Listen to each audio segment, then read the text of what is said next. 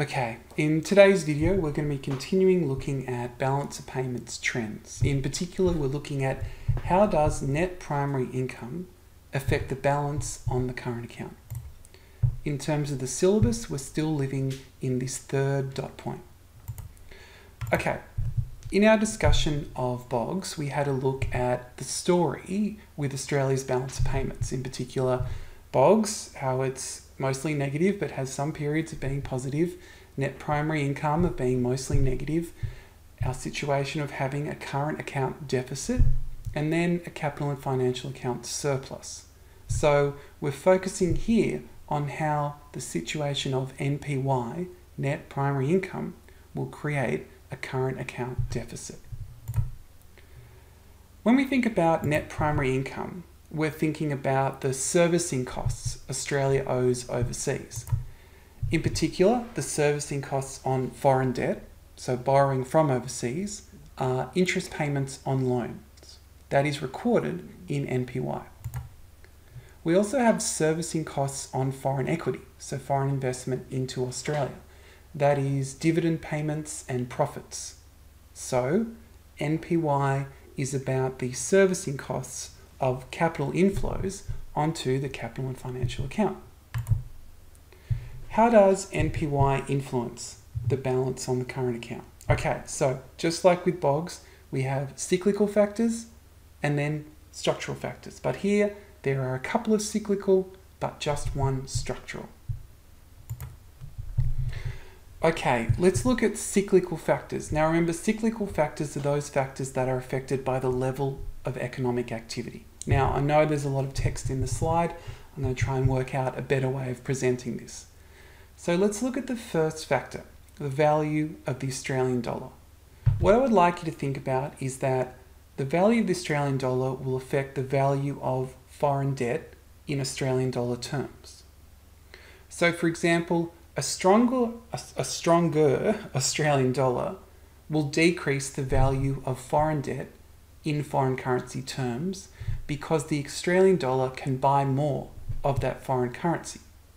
So if the Australian dollar is stronger, the Australian dollar value of foreign debt is lower, which will then reduce the value of interest payments, NPY debits, which will then reduce the overall NPY deficit and reduce the current account deficit.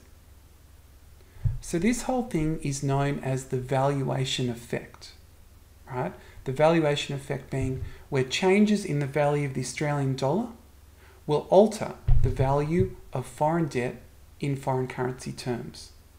So this is a little bit confusing, I understand, so you might want to pause this and have one more go over it. Just to reiterate in case it helps, the valuation effect is where an appreciation or depreciation of the currency causes an immediate decrease or increase in the Australian dollar value of foreign debt. That's straight from the textbook. Okay, another cyclical factor is changes in domestic and global interest rates. So the servicing costs, interest payments, are set by an interest rate. So that could be an overseas interest rate in the country that's lending Australian money or the Australian interest rate.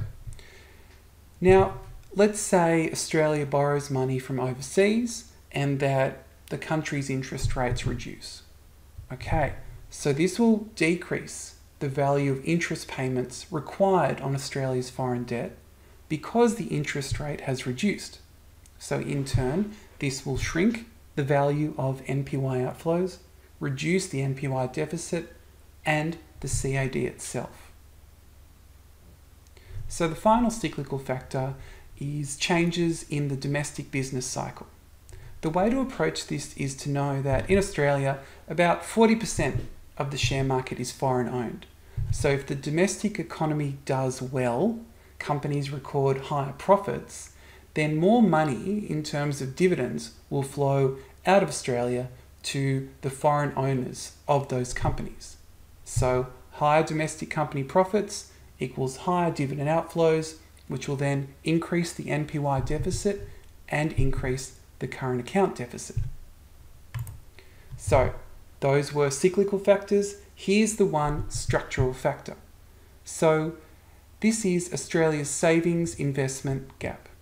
So Australia has a small population and a relatively low national savings rate. This creates a gap between how much we'd like to invest, but how much we have in terms of domestic savings. To solve the SI gap, we borrow from overseas or we sell ownership in Australian assets. But both of these steps create future servicing obligations in the form of money that has to flow out from NPY in terms of interest repayments or dividends. So increasing NPY outflows, okay, that will increase the NPY deficit and the current account deficit.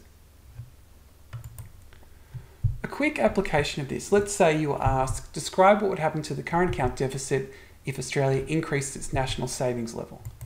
Well, we know from the previous slide that low national savings creates a gap. So if we had higher national savings, that would shrink the savings investment gap. Less need for capital inflow, okay. Less need for outflows from NPY, reduce NPY deficit, reduce the current account deficit. Okay, a quick summary. Australia's NPY deficit is all about Australia's net servicing costs owed overseas, higher capital inflows, okay, higher NPY outflows and a larger CAD. And the NPY deficit is due to cyclical factors and one structural factor, which is the savings investment gap.